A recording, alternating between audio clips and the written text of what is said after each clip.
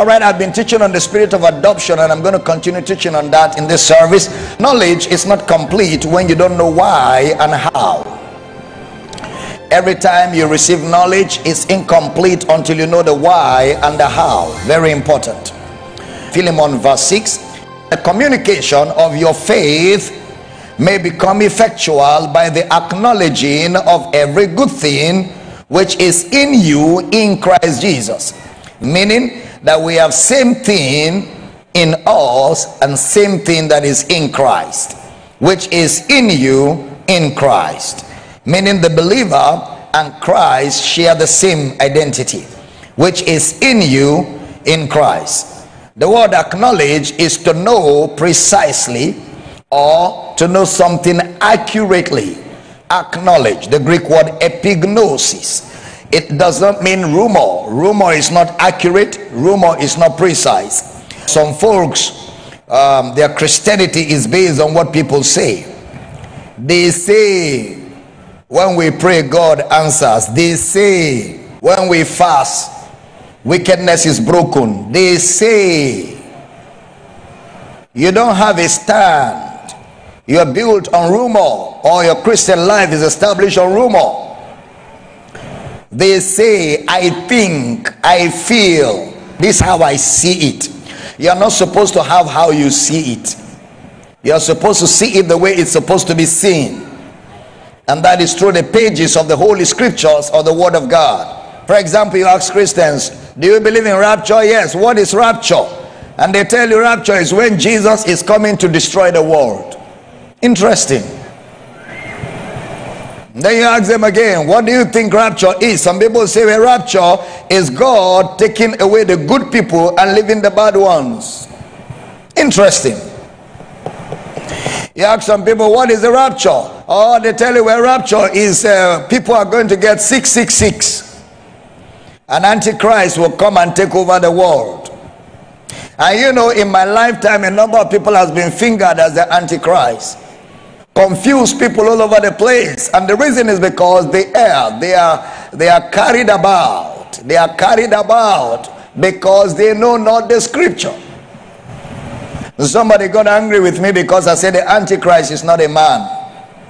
He just got angry with me because he has been taught and he has watched movies and he has developed childhood fantasy of one world ruler that's going to rule the whole world.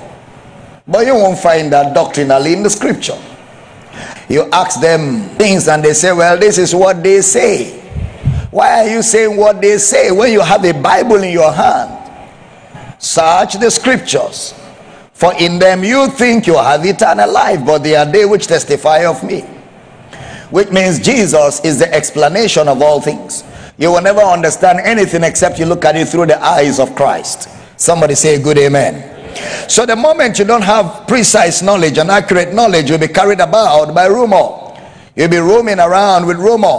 When you don't know things, Satan will take you as a prey and take advantage of you.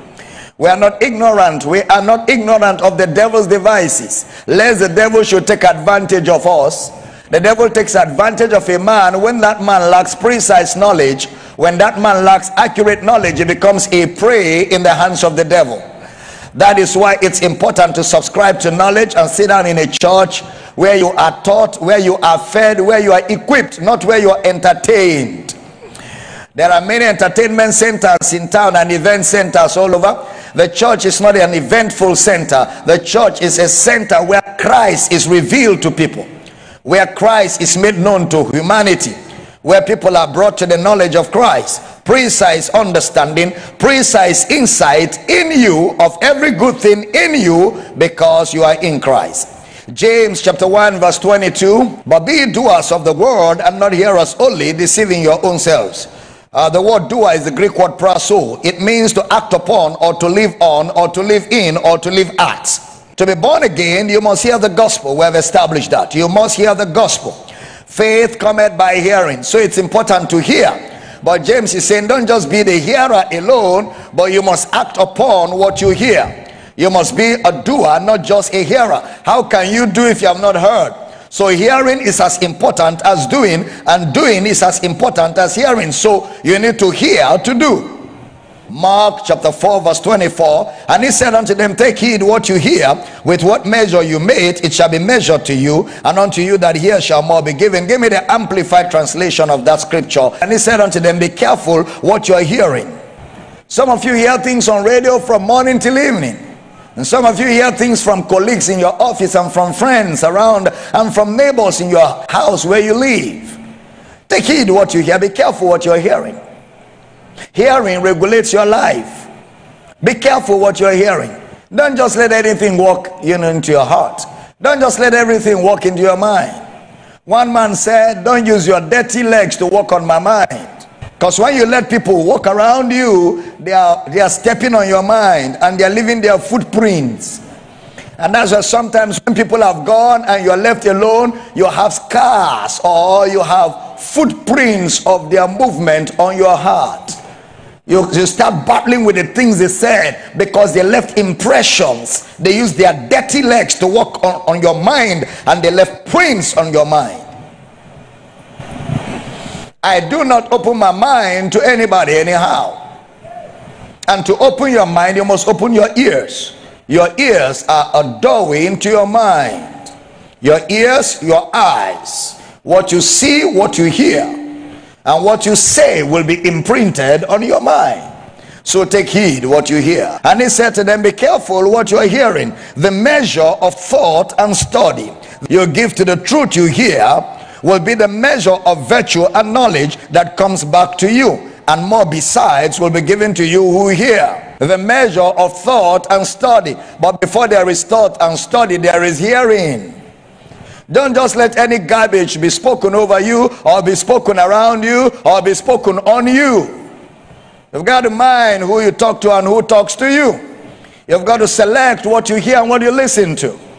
Invest your time and life into the things that matter, into the things that matter most to you. Especially things that build you up, and things that develop you, and things that determine the outcome of your life. The outcome of your life is a function of the things you expose yourself to hear all the time. And I've discovered some people don't have value for their lives, and because they don't have value for their lives, they keep their lives at the mercy of anybody and anyhow to drop whatever junk they have over them. I do not let you speak into my ears when I'm not sure what you have to say.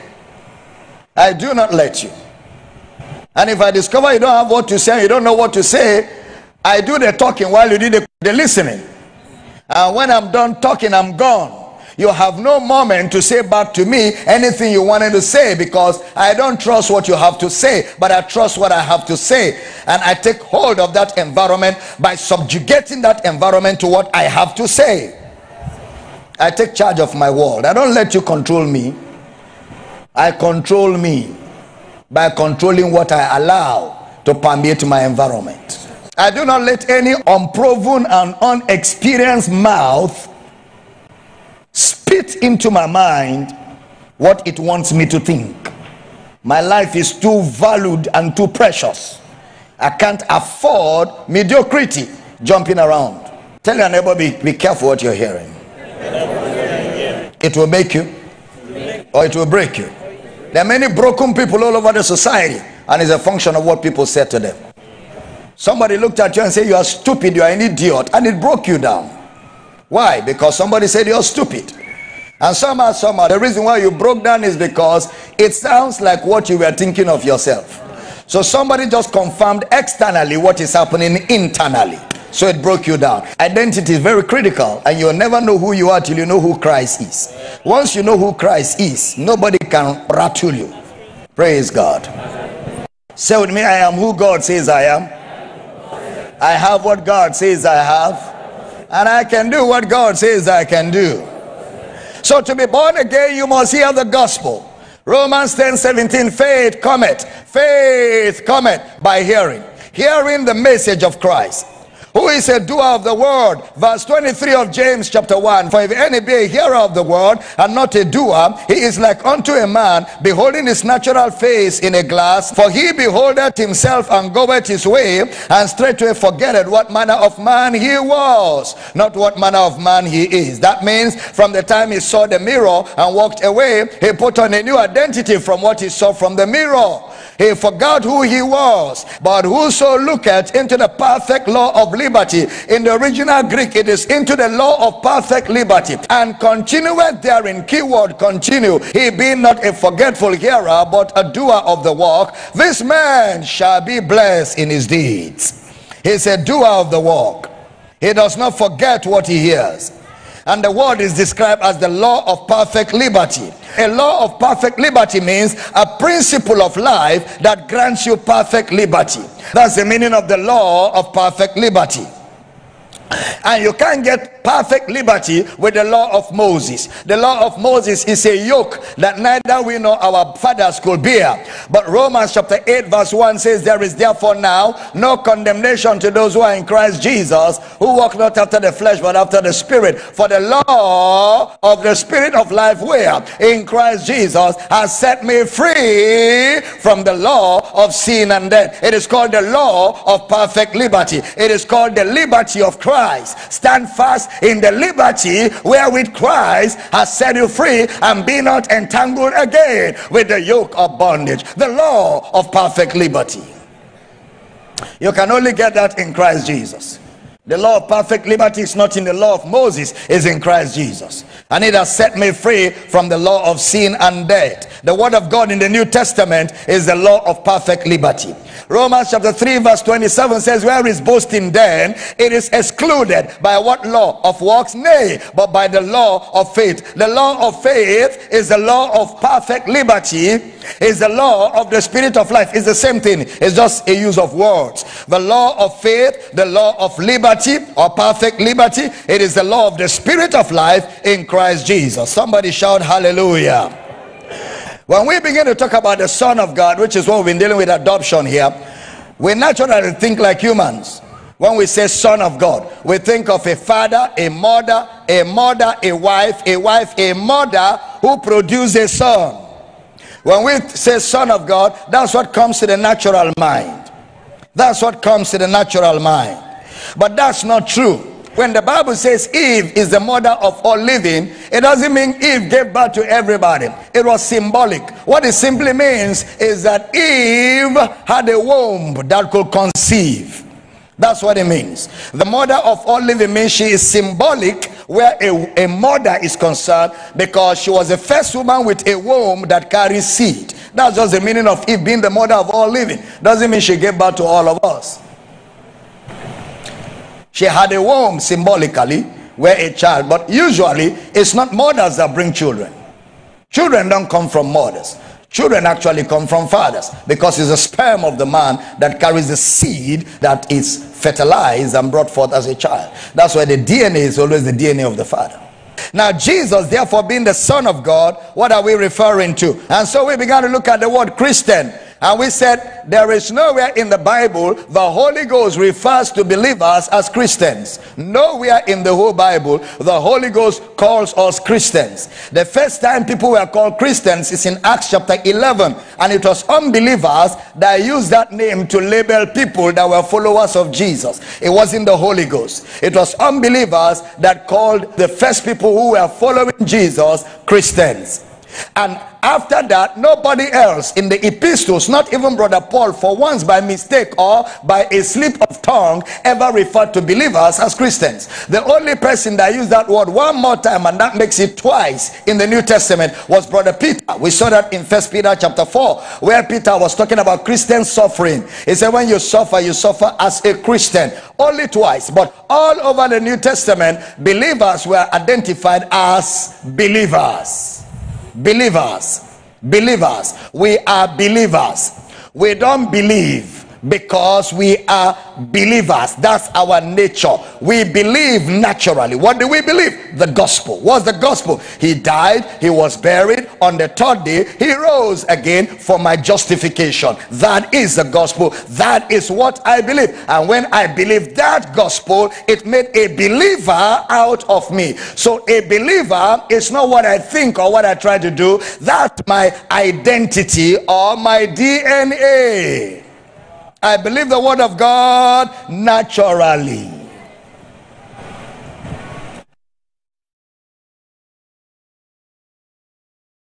The word Christian is not a description of the Holy Spirit for the man who has received Christ. Since God's revelation is not in pictures but words, we must pay attention to words. Galatians chapter 4 verse 4. But when the fullness of the time was come, God sent forth his Son, made of a woman, made under the law, to redeem them that were under the law, that we might receive the adoption of sons. Somebody shout, I receive the adoption of sons. And because you are sons, God hath sent forth the Spirit of his Son into your hearts, crying what? So the Spirit of the Son is where? In your heart. Where is the Spirit of the Son? Now let me ask you, is the Spirit of the Son the Spirit of adoption? Yes. Let's try it again. Is the Spirit of the Son the Spirit of adoption? Yes. Is the Spirit of adoption the Spirit of the Son? Yes. Are you sure of what you're saying? Yes. I'm going to take it to another level, and I hope you don't get confused. Let me try again the elementary class. Is the Spirit of the Son the Spirit of adoption? Yes. Is the Spirit of adoption the Spirit of the Son? Yes. Where is the Spirit of the Son? Where is the Spirit of adoption? What does he cry? So a man that is born of God, does he call Jehovah Jireh? What does he call? Because the Spirit in him, what does he say? Abba Father. The Spirit of the Son cries Abba Father. Now please keep that somewhere, because we will walk with it in another few minutes. Let me ask you another question. Do you have a first degree spirit, or second degree spirit, or third degree spirit? The Spirit of Jesus, is it the same with your spirit? Is the Spirit of Jesus superior to your spirit? Who is Jesus? The Son. Who is Jesus? Who is Jesus? Who is Jesus? I want to hear your voices. You're looking finer than your shout. Who is Jesus? Okay. You shouted everybody outside. So if Jesus is the Son, the Spirit of the Son is the Spirit of who? Of Jesus. Okay? The Spirit of the Son is the Spirit of who? Where is it? In your heart. So the Spirit of Jesus is in your heart? Okay, whose Spirit is in your heart? And what is another name for the Spirit of Jesus? The Spirit of? The Spirit of? So where is the Spirit of adoption? Where is the Spirit of Jesus? Jesus and his Spirit, are they apart? No. Are they together? Yes. So where is the Spirit of Jesus? Where is Jesus? Okay, so the Spirit of Jesus, the Spirit of adoption, the Spirit of the Son, all of them put together are inside who? All right, so where are the people here that carry the Spirit of Jesus on their inside? All right, somebody shout, I have the Spirit of adoption, because I believe the gospel of his resurrection. Can I hear a powerful amen? The word for that, conformed to his image, in Romans 8:29 is somorpho. Somorpho means one with Jesus. Somorpho, S-O-M-O-F-O, conformed. Romans 8:29. That's the Greek word for the nature. Somorpho. Romans chapter 8 verse 9. But you are not in the flesh, but in the spirit, if so be that the Spirit of God dwell in you. Now, if any man have not the Spirit of Christ, he is none of his. Question: is the Spirit of God the Spirit of Christ? Yes. Are they the same or two? Yes. Okay, verse 10. And if Christ be in you, the body is dead because of sin, but the Spirit is life because of righteousness. But if the Spirit of him that raised up Jesus from the dead dwell in you, he that raised up Christ from the dead shall quicken your mortal bodies by his Spirit that dwelleth where? In you. Where is the Spirit dwelling? Now, so he's talking about the resurrection of Jesus. Verse 12. Therefore, brethren, we are debtors not to the flesh, to live after the flesh. For if you live after the flesh, you shall die. But if you through the Spirit do mortify the deeds of the body, you shall live. For as many as are led by the Spirit of God, they are the sons of God. If you're a son of God, say, I'm a son of God, and I am led by the Spirit of God. Verse 15. For you have not received the spirit of bondage again to fear, but you have received the spirit of adoption, whereby we cry, Abba, Father. Abba is the spirit of Christ, spirit of God, spirit of adoption. All right, we're going to go into something in a few minutes. So when it comes to us, it's called the spirit of adoption, to show that what we have is exactly what is in Jesus. Our spirit is exactly like that of Jesus. Now verse 18, for I reckon that the sufferings of this present time are not worthy to be compared with the glory that shall be revealed in us. Give me verse 16. The spirit itself beareth witness with our spirit that we are the children of God. Is our spirit a child of God? Likewise, the spirit itself beareth witness with our spirit that we are children of God. Is our spirit children of God? So is your spirit a child of God? Very good. Don't be confused. Your spirit is a child of God. Okay? Child of God doesn't mean child of God. Child of God means by nature, like human being. You cannot look at a human being and say goat. No, it's an abuse, because it's not a goat. Goat have their nature, humans have their nature. So question, is your spirit a child of God? Yes. What does it mean for your spirit to be a child of God? It means your spirit is born of God, therefore it has the same nature with God. There is a term called Holy Spirit. What is the term? How many of you have heard Holy Spirit before? Okay, how many of you have heard the word Holy Ghost? So Holy Spirit and Holy Ghost, which one is correct? Are they the same?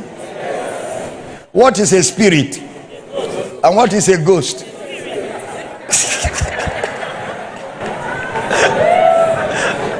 It's semantics, right? The body without the spirit is dead. Okay? The spirit without the body is life. So question, must a spirit have a body? No. Huh? No. So a spirit without a body is called what? Ghost.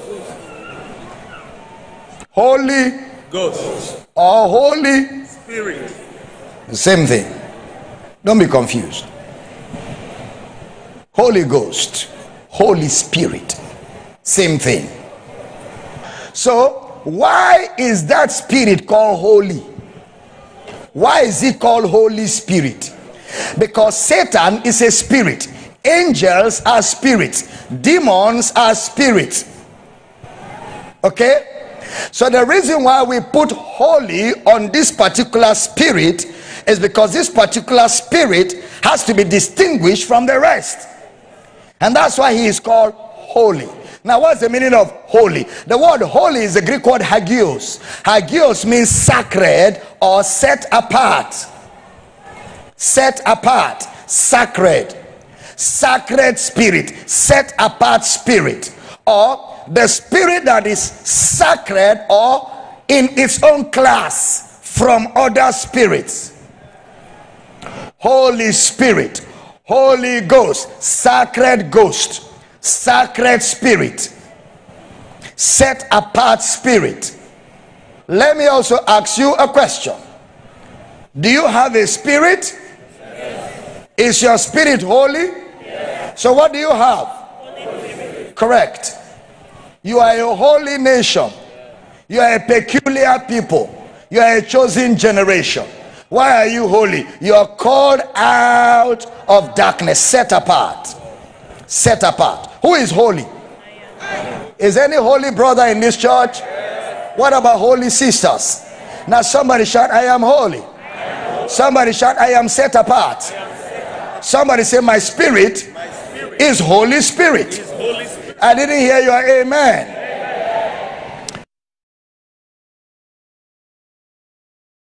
Is the Spirit of God Holy Spirit? Please answer well, whether you know it or not. Okay, just answer well. Is the Spirit of God the Holy Spirit? Is the Spirit of Christ the Holy Spirit? Is the Spirit of Christ the Spirit of adoption? Is the spirit of adoption the spirit of God? Yes. Is the spirit of God the Holy Spirit? Yes. Is the Holy Spirit the spirit of adoption? Yes. So the Holy Spirit talks about God and is also found in the believer. The Holy Spirit talks about God and is also found in the believer. So when people tell you after you're born again, come and receive the Holy Spirit, they are either insulting you or they are trying to bring their ignorance on your intelligence. You couldn't have been born again if you don't have the Holy Spirit. It is the Holy Spirit that born you again. Is there English like that? If there is none, it is for the purpose of understanding. Say communication. It's communication English. It's not born twice. Born again is born anew. It's not that again is not English again. It's Bible again. It means born anew or born from above. To be born again is not born twice. Okay, so you're born again, born anew, born from above by the Holy Spirit of God. So once you're born again, you have the Holy Spirit. Don't be looking for the Holy Spirit. Breathe upon me, breath of God. Get born again. Come, Holy Spirit, I need you. Get born again. When you got born again, you're born of the Spirit. That which is born of flesh is flesh. That which is born of the Spirit is spirit.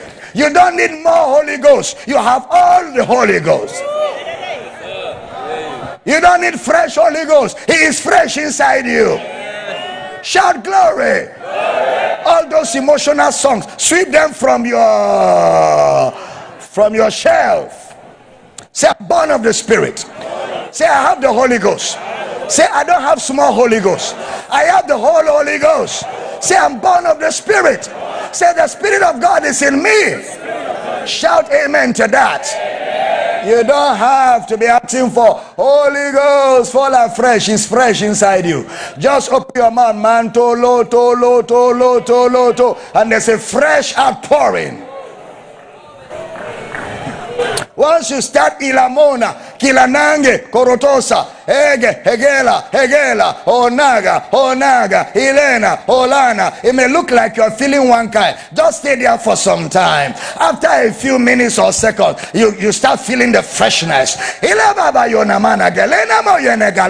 Why? Because there is a refreshing on your inside. So, you beloved, building up your most holy faith, rising higher and higher and higher by praying in the Holy Ghost. Say, my spirit is the Holy Spirit. Don't be afraid. Say it very loud. My spirit is the Holy Spirit. Say, when I move, I am carrying all of the Holy Spirit on my inside, God on my inside. Can I hear a powerful amen? When you carry God on your inside, can you be confused? Is God confused? I declare over you from this day, you are far from the path of confusion. You will never be confused anymore. Somebody shout, I have direction. I have clarity. Say, my thoughts are clear. Say, in the name of Jesus, I have the Spirit of God. I walk in the Spirit, and I can never be confused, and I will not be deceived.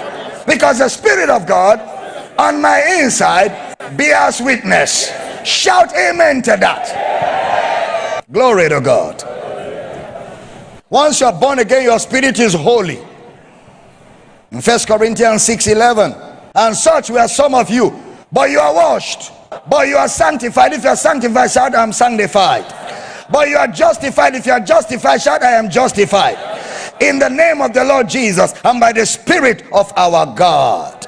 Hebrews chapter 2 verse 11. For both he that sanctified and they who are sanctified are all of one, for which cause he is not ashamed to call them brethren. So the Spirit of the Son is holy. My spirit is holy, sacred to God. So the Spirit of adoption is Holy Spirit. That's who we are. We have been conformed to the image of his Son. What he is, we are. What he has, we have. The resurrection of Jesus is the gospel. That's what's available to us. I have received the spirit of adoption. I didn't receive the spirit of incarnation. I received the spirit of adoption. Now are we the sons of God. We came from the dead just like Jesus. God gave birth to us. When Jesus rose, he rose to identify with us. We have a father now, we have a family now, and we have an inheritance. Glory to God. John says, behold what manner of love the Father has bestowed. Behold. James says, he beholdeth himself and continues therein.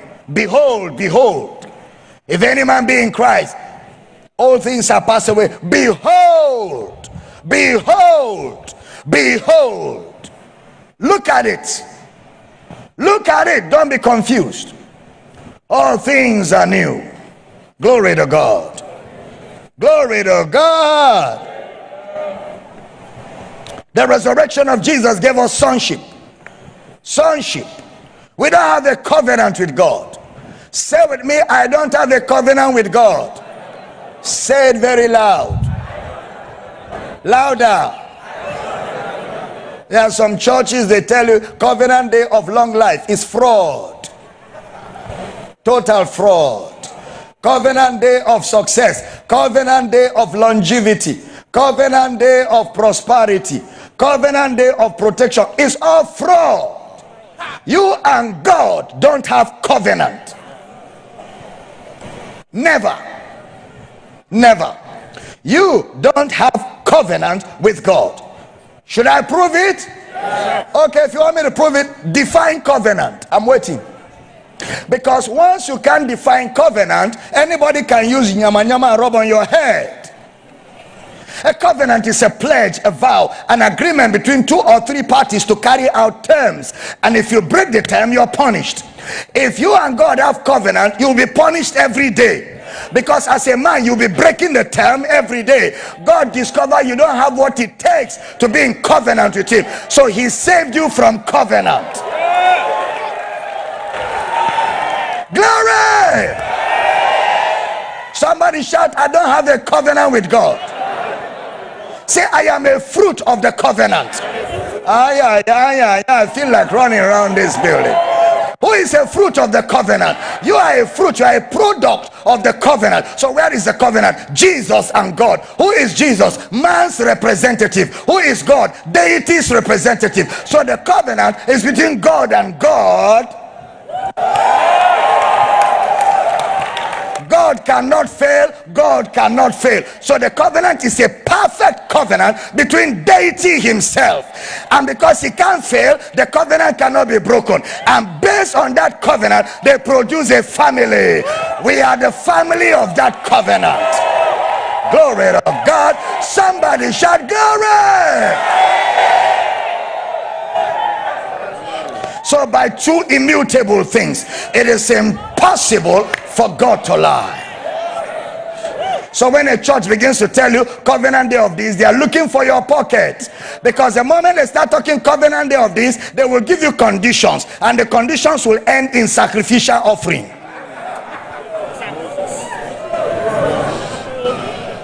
Anywhere you hear teaching on covenant, they will give you conditions. And all the time, it will end in collecting an offering from you for what does not exist. That's why I call it fraud.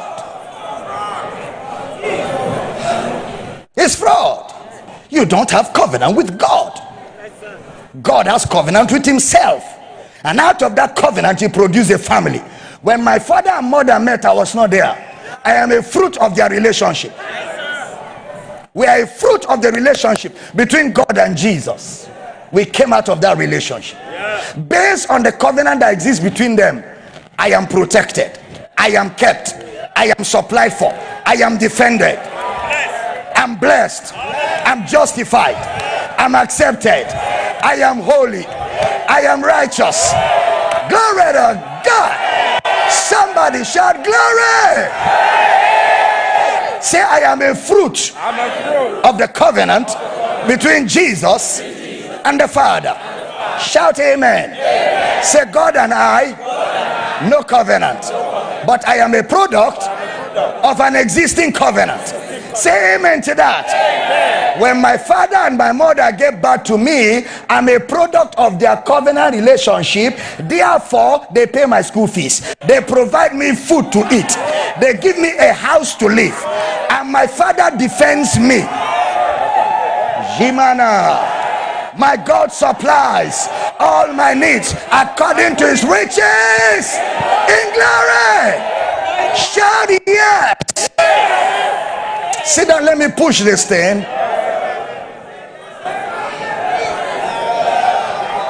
All of us here, we are products of the covenant. That's why you come into the family by believing in the resurrection. You believe that message. When you believe that message, you are born. You are born. You are born. You didn't make covenant. You are born as a result of the covenant. So we are children of the covenant. You didn't hear what I said. We are children of the covenant. We don't make the covenant. We are only beneficiaries of that covenant. If you're hearing, say I hear you. That's why the moment you understand, sickness cannot stay in your body. Healing becomes bread for the children. Healing becomes bread for who? For the children. Where are the children? So whatever is wrong in your body, be healed right now. Somebody shout, I eat my bread in Jesus' name. Shout amen to that.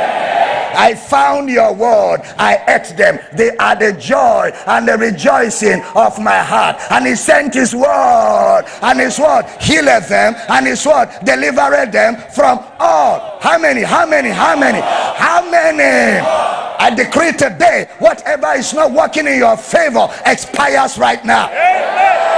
It expires right now. Say with me, in the name of Jesus, I receive my bread as a child of the covenant. Healing for my body, strength for my mind, success for my hands. Shout amen to that. Just because you don't do covenant, why are you fighting it? It's not in the Bible. It's fraud. The Bible is our final authority. My allegiance is to the Bible. We're not native doctors. We're men of God. And we have a book of reference. It's called the Holy Scriptures. You and God can't have covenant. You have never had covenant. Never. Even in the Old Testament. No man has ever had covenant with God. You don't have the wherewithal. Covenant is between deity and deity. Man is a product of that. See,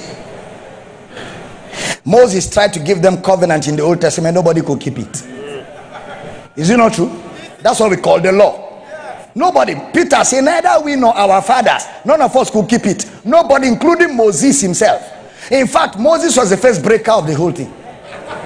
He said, don't marry outside Egypt. Then he went to Dubai for holiday and saw Ethiopian babe. He married and brought back. So God, on our behalf, has kept the terms of the covenant and freed us from it.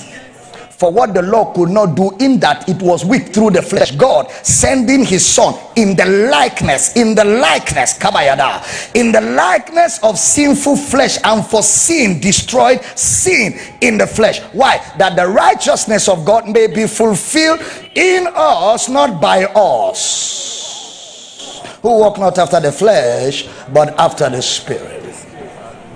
We are the fruit of the covenant. We are the result of the covenant. We are in a family. He is our father. We are his sons. We are his sons as Jesus is right now. I have received the Spirit of Christ. I have received the Spirit of his Son. I have received the Spirit of adoption. I have received the Holy Spirit. And our utterance now by adoption is Father. Father. Father, Father. Somebody shout Abba. So now you can lift this service and lift your hands in your living room when you get home, feeling so grateful for what God has done, and you just say, thank you, Abba Father. That's the spirit of adoption.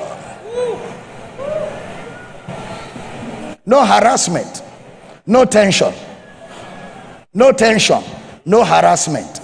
My Father has got my back, and my Father is stronger than all. Amen. My Father owns the world, so everything will be all right. Glory to God. The knowledge of that keeps you in perfect peace. There is another word that has been used apart from the word Christian in the body of Christ very strongly, and that is the word disciple. Believers are not referred to as disciples. We are not disciples of Jesus. In the whole epistles, you will never see the word disciple in the epistles, but you will find the word believer. The word disciple is a Greek word mathetes. Mathetes, just like you have maths, like mathematics, maths, E-T-E-S, mathetes. It's a contrast of didaskalos. Didaskalos. Didaskalos is a Greek word for teacher. Didaskalos. All right? So didaskalos is a teacher. So to have a disciple, you must have a teacher. You must have a didaskalos. For you to have a mathetes, you must have a didaskalos. I'm speaking Greek now. It's not tongues. So for you to be a disciple, you must have a teacher. For you to have a teacher, you must be a student.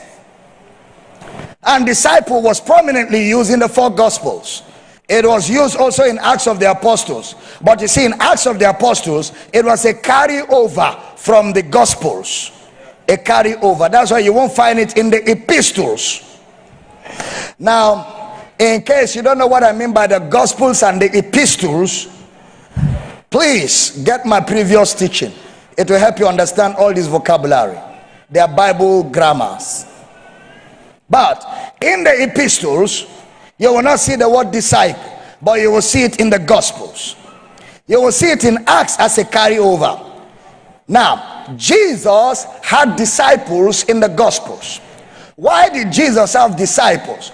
If you observe John chapter 3 verse 2, Nicodemus said to Jesus, we know that thou art a teacher. So Jesus was recognized as a rabbi or a teacher come from God.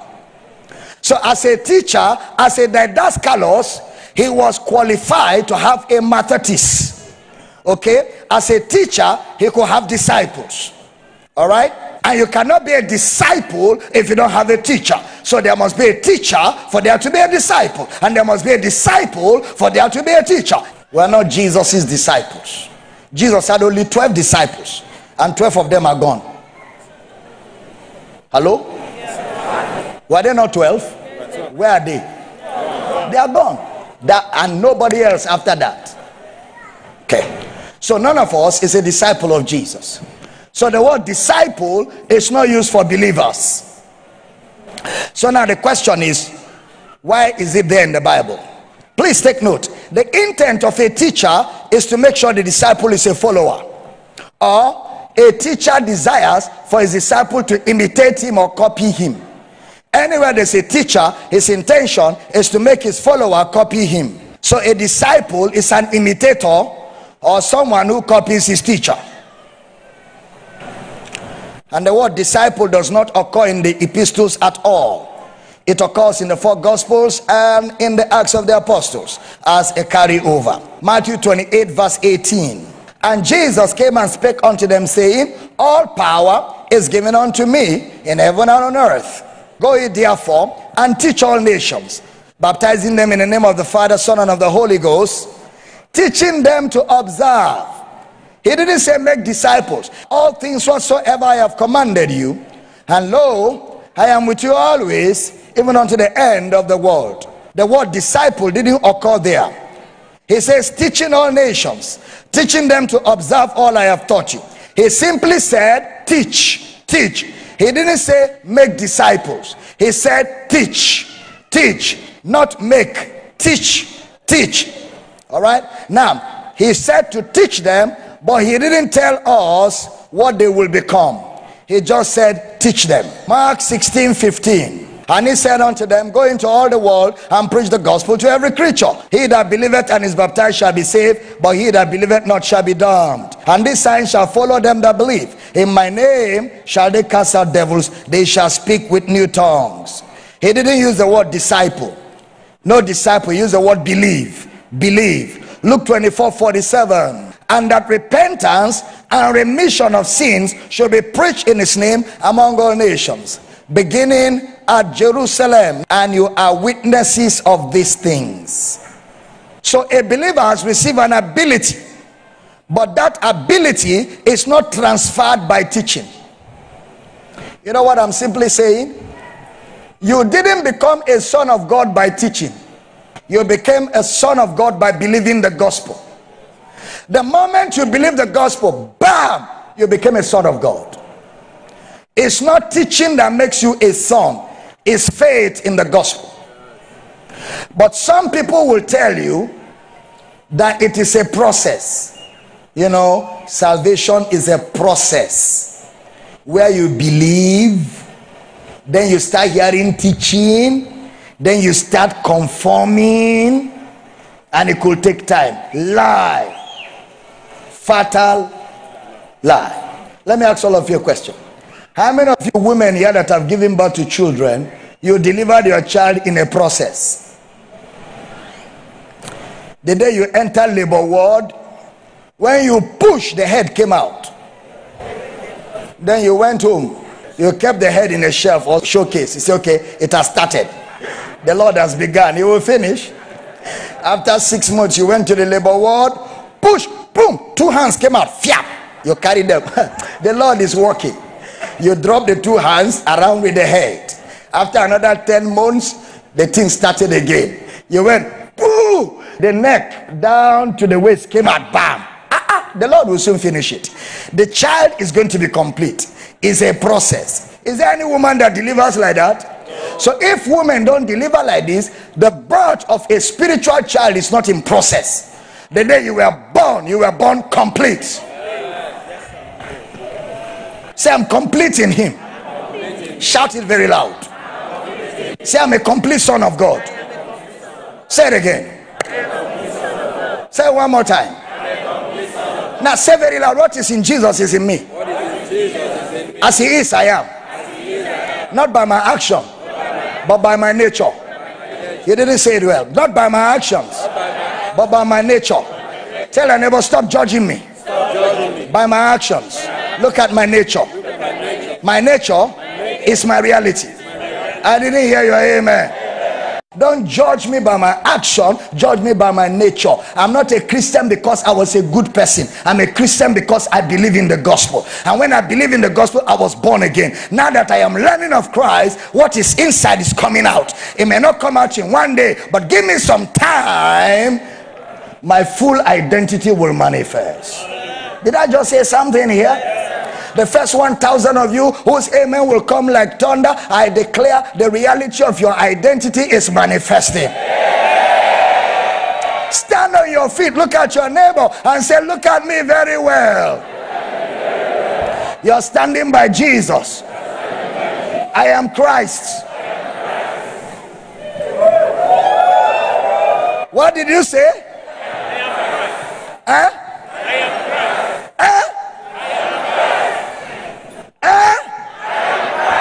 You? Yes. What did you say?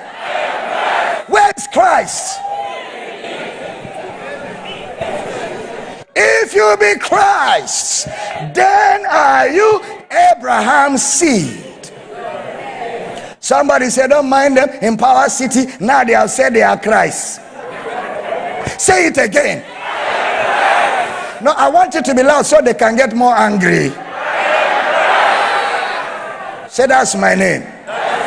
Christ. Say, that's my name. Righteous. Say, that's my name. Light. Say, that's my name. Justified. Who am I talking to in this building? That's who you are in Christ. That's your true identity. And your situations don't define you. Your identity defines you. Somebody shout, I am complete in him. Somebody shout, I'm complete in him. Gabayata ladaga. And I declare, whatever does not look like Christ around you, whatever does not look like Christ around your life and family, as your amen will come like thunder, it is flushed out of your family. I decree and declare over you today, by the finished work of Christ, whatever doesn't look like Jesus in your health, on your job, in your marriage, in your family, around your life, as your amen comes like thunder, we strip it off your life. It is flushed off your body. Satan, stop your aggression. We resist you in the name of Jesus. Your body is healed. Your finances are restored. Your career is restored. Your career is restored. Your career is restored. Your career is restored. In the name of Jesus, I command miracles to overtake you this week. There are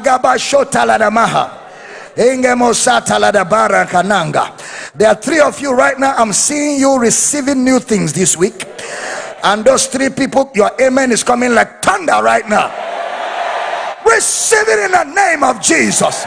Take delivery in the name of Jesus. Your long delay is cancelled. Enter into your miracle. Enter into your testimony. Who am I talking to in this building? You've been waiting for this thing for a long time. I even hear 2 years. I hear 2 years. I hear 2 years. You've been waiting for 2 years, but this week it has arrived. It has arrived.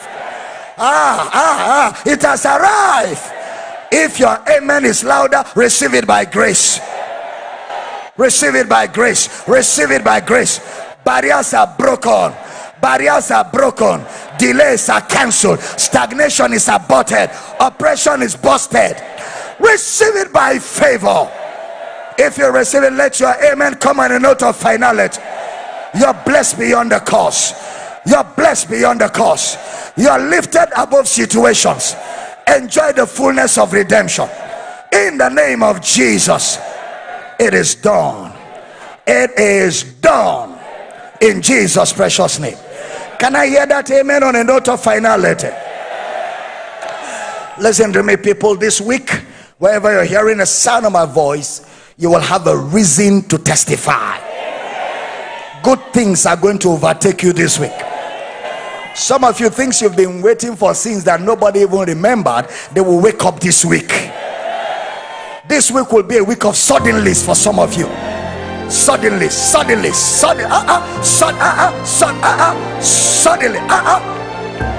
Where is the person harvesting suddenlies? If you are the one, shout, I receive, I receive.